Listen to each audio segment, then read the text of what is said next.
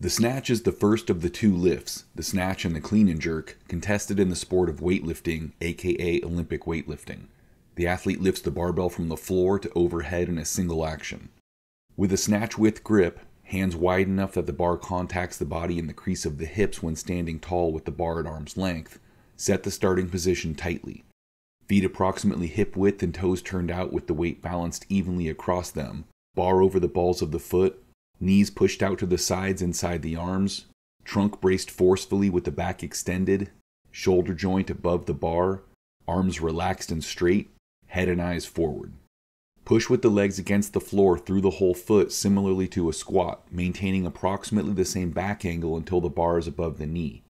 Continue aggressively pushing against the floor with the legs and extend the hips violently, keeping the bar as close to the body as possible and ensuring full contact with the hips.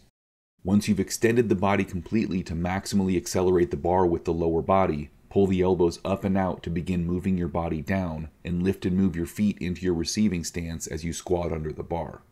Continue actively bringing the bar into the overhead position and fix it in place forcefully. Make sure the bar is stable and secure overhead and then stand. Once you've stood completely with the bar in control overhead, return it to the floor. You can get more info on this exercise, find related exercises, and see hundreds more in my free weightlifting exercise library at catalystathletics.com.